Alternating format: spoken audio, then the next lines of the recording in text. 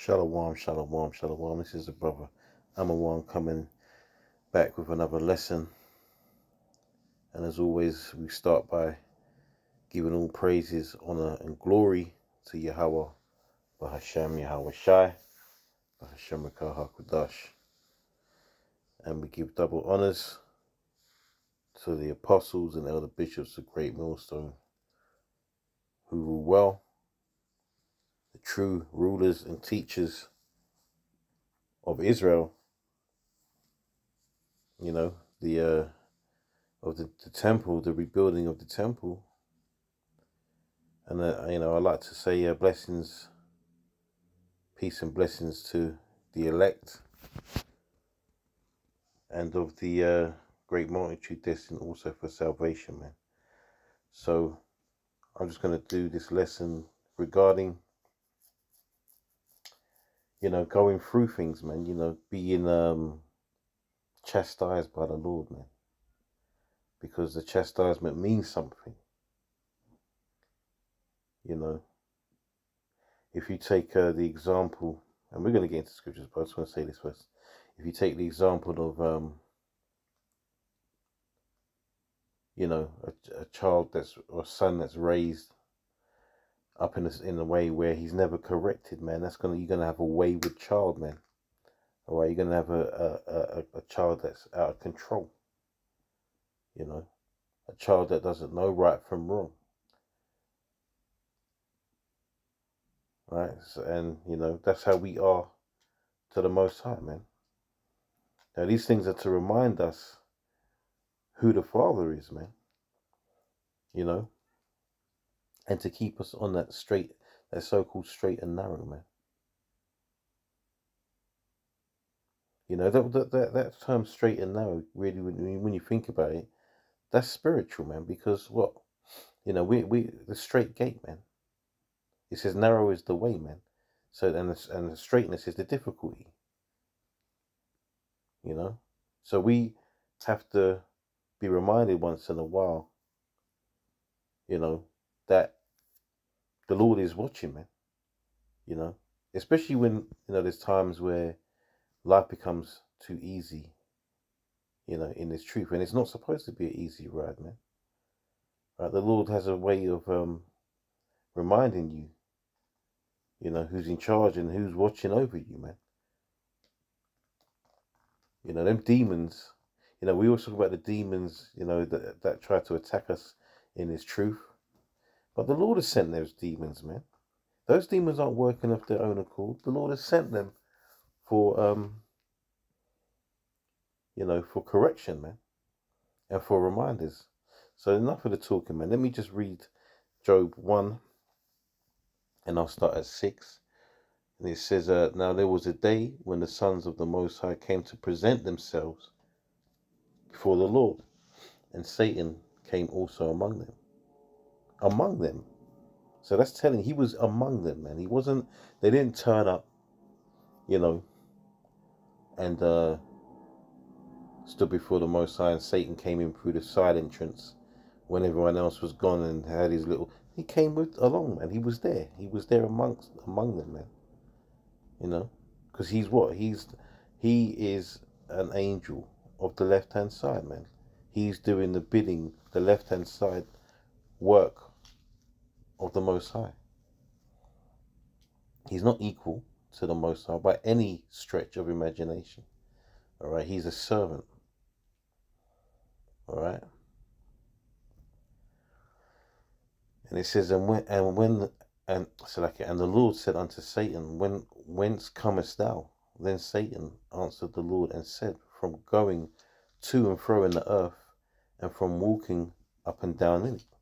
And the Lord said unto Satan, hast thou considered my servant Job, that there is none like him in the earth, a perfect and upright man, one that feareth the Most High and escheweth evil? Then Satan answered the Lord and said, doth Job fear the Most High for naught? He's saying, well, look, we're going to get into what he's saying. Verse 10, it says, hast thou not made an hedge about him and about his house, and about all that he hath on every side. Thou hast blessed the work of his hands, and his substance is increased in the land. So Satan's telling the Lord, look, the reason why, he's trying to say that the only reason why Job is such an upright man is because you've given him all this stuff. You know, you've given him all these tangible things, man. So he's, you know, he's happy to be an upright man because you made it easy for him. But Satan says, but put forth thine hand now, and touch all that he hath, and he will curse thee to thy face. And the Lord said unto Satan, behold, all that he hath is in thy power. So the Lord has told Satan, basically, I'm putting you in charge of this now, man. It says, only upon himself put not forth thine hand. So Satan went forth from the presence of the Lord. Right? So he's gone out to do his mission now, man. So let's jump to verse 2. And it says, so listen, again it says, again there was a day when the sons of the Most High came to present themselves before the Lord, and Satan came also among them to present himself before the Lord.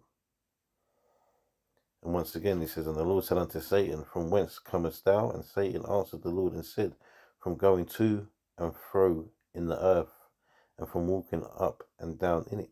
And the Lord said unto Satan, hast thou considered my servant Job, that there is none like him in the earth, a perfect and upright man, one that feareth the Most High and escheweth evil, and still he holdeth fast his integrity, although thou movest me against him to destroy him without cause. And Satan answered the Lord and said, skin for skin, yea, all that a man hath will he give for his life. But put forth thine hand now, and touch his bone and his flesh, and he will curse thee to thy face.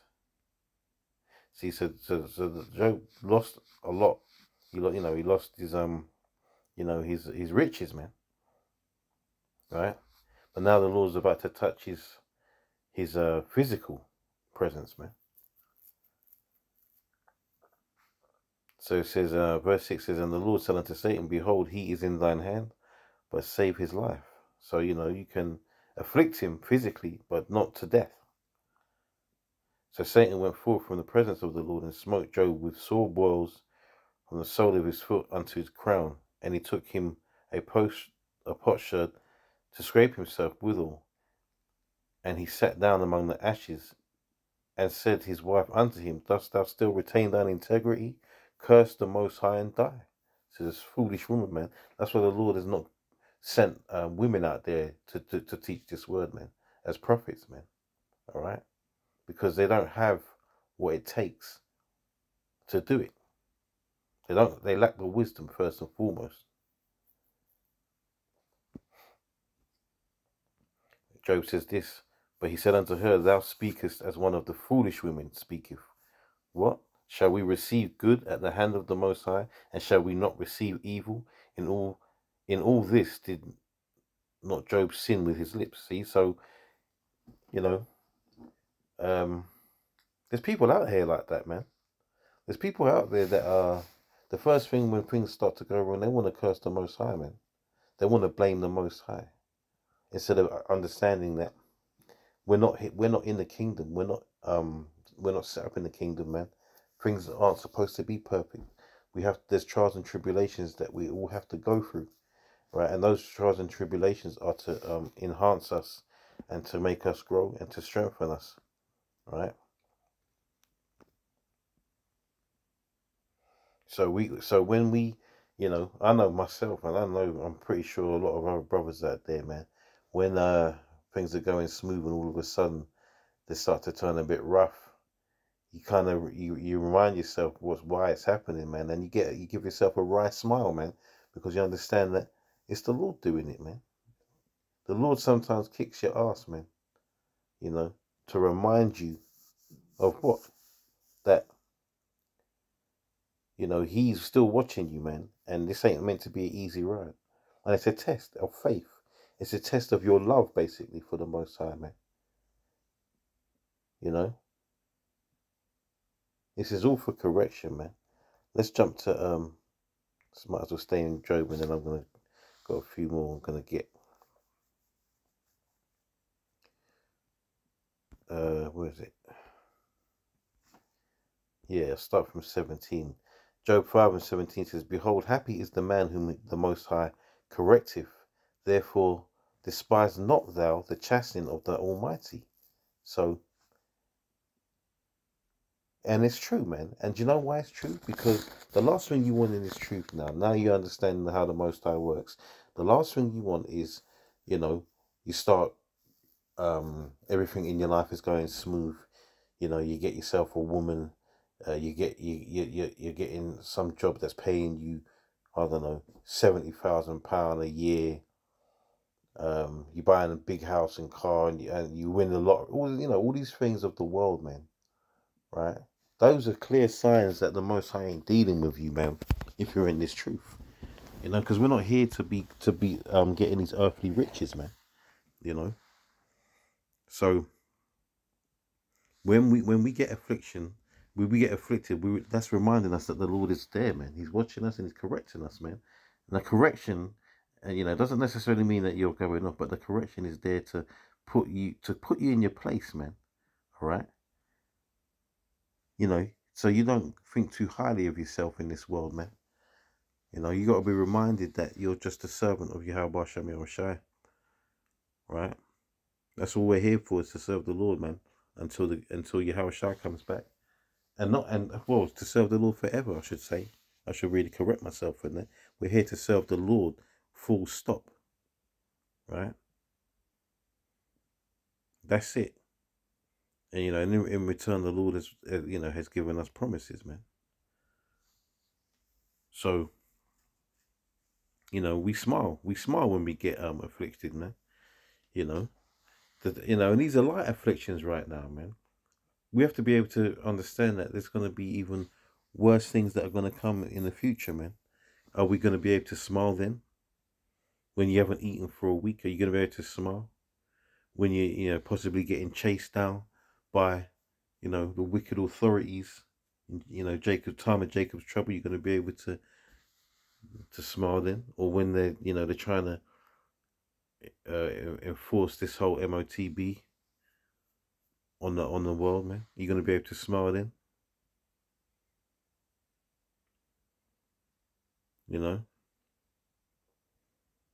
So yeah, reading on. Verse 18 says, "For he maketh sore, and bindeth up, he woundeth, and his hands make whole. He delivereth thee in 6 troubles, yea, in 7 there shall no evil touch thee. In famine he shall redeem thee from death, and in war from the power of the sword. Thou shalt be hid from the scourge of the tongue, neither shalt thou be afraid of destruction when it cometh. At destruction and famine thou shalt laugh, neither shalt thou be afraid of the beasts of the earth." Yeah, man. It's about being strengthened. All right? Adversities is what builds you up in this truth, man.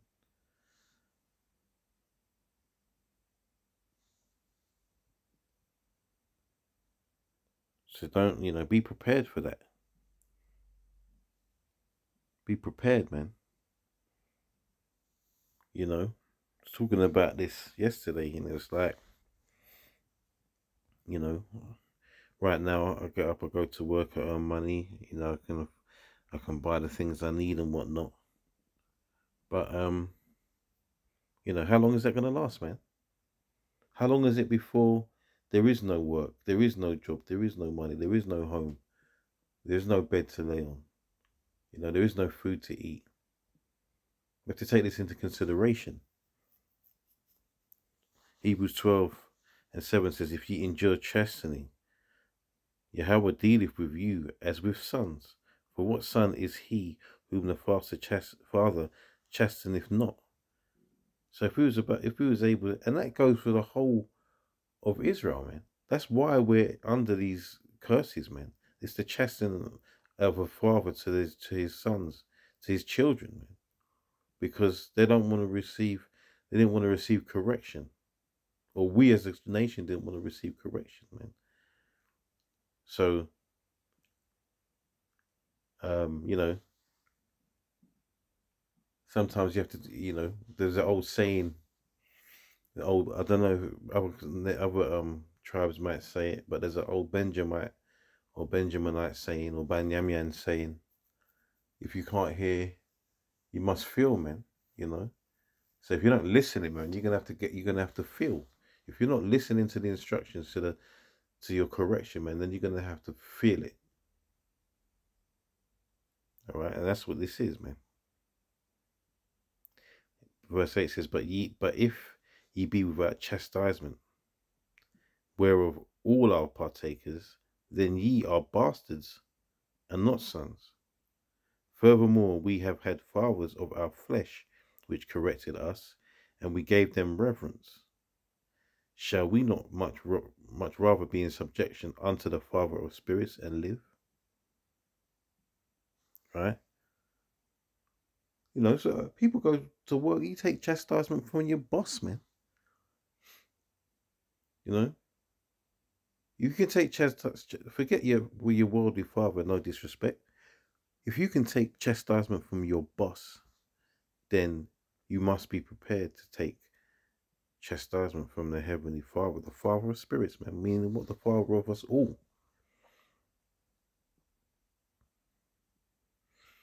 And it goes on, it says, for verily they for a few days chastened us after their own pleasure, not meaning that they're doing it for fun, but they were doing it for their own end. All right. You know, the father of your worldly father chastises you because, yeah, obviously, well, some fathers do it because they care. Some, you know, there are some abusers of their children out here. Either way, it's for their own means, their own end, right? But the Lord is doing it. Well, it goes on, it says, but he for our profit, that we might be partakers of his holiness. So yeah, so we can follow in the ways, man. So we can learn of his ways, man, and be righteous. Obviously, we'll never be 100% righteous on this side of things, but this is for our learning, man. Right? So when we go into the kingdom, we know what righteousness is because we know what wickedness is, man.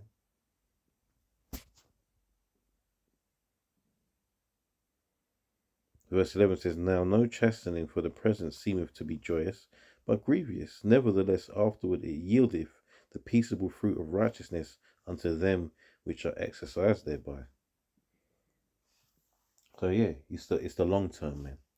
You know, you might not enjoy it now. You know, if you ever heard a father say to his son or his daughter, yeah, you know, you won't understand why I'm doing it, but one day you will understand.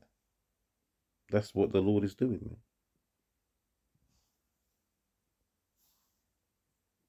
You know, scripture say endure. I can't remember how it goes now. My mind just went blank. Endure hardship. Endure hardship, I believe it says, like a good soldier of Yahweh Hashem Yahushua.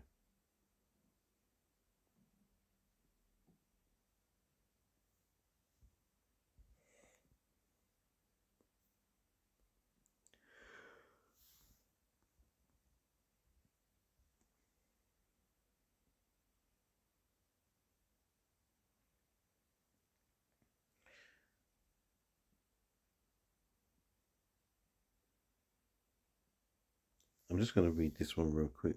It's 1 Corinthians 11 and 32. It says, but when we are judged, we are chastened of the Lord, that we should not be condemned with the world.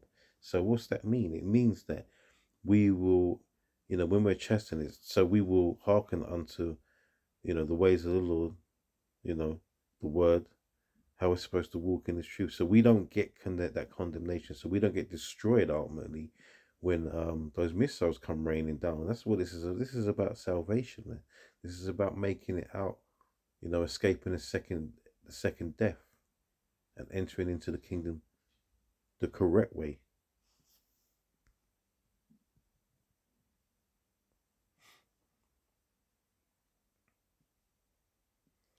I'm just going to finish one more here.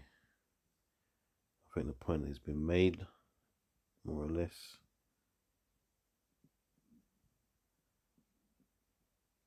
So Ecclesiasticus or Sirach 2:1. My son, if thou come to serve the Lord, prepare thy soul for temptation. Set thy heart aright and constantly endure, and make not haste in time of trouble. Yeah, so that first of constantly endure, man. Cleave unto him and depart not away, that thou mayest be increased at thy last end. Whatsoever is brought upon thee, take cheerfully and be patient when thou art changed to a lower state. So your mindset is not supposed to alter when the Lord is jacking you up in this truth. All right, you're not supposed to start moving differently because the Lord is getting on you, man. Keep it moving exactly the same way. You know, the way your thoughts and your love for Yahweh Shem Shai and respect and fear should not change, alter in any way, because now you're low, because that's how the Christians are, man. Now they're all about God is great, God is love, and God will give me this and give me that. What are you doing? What are you doing for the Lord, man? All right. There's a reason why we go through these things and understand it, because we understand it, man.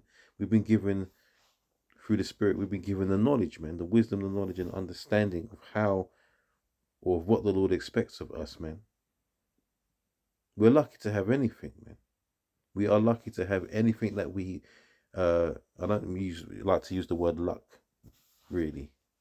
Or let's say fortunate. We're fortunate that the Lord is the way He is, that He pities and He's merciful. Because we could have a lot less than what we actually do have in this world, man. Verse 5 says, "For gold is tried in the fire, and acceptable men in the furnace of adversity."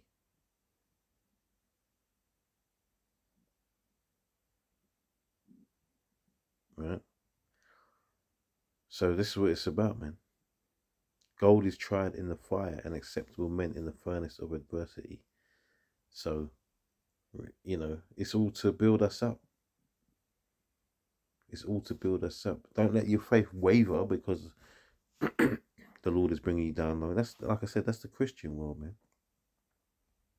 And that's the rest of the world as well. The rest of the world doesn't believe in what we believe in, because as far as the heathens go, they have not the Spirit. But as our people, they don't believe because they're carnally minded, man. They don't understand how the Lord works. Now is not the time for pleasure and easy living. Right? We've been put on here to endure and to be under the cosh, basically, until the return of our Lord, man. Yeah, and there's going to be plenty more chastisement to come. I'm just going to put that right out there, man. It ain't going to get any easier. The only time it's going to be easy is in the kingdom, man. Up until that point, it's just going to get more and more difficult. Yeah, so we need to bear that in mind. We need to all bear that in mind, man. And I'm talking to myself, as well. Anyway, yeah, that's it on that, Lord, when it was edifying, enjoy chastening, man, like a good soldier of Yahweh Shem Shai, man. So yeah, I want to say shalom. All praise and glory to Yahweh Shem Shai. Double honors to the apostles and elder bishops of Great Millstone. Shalom to the next one.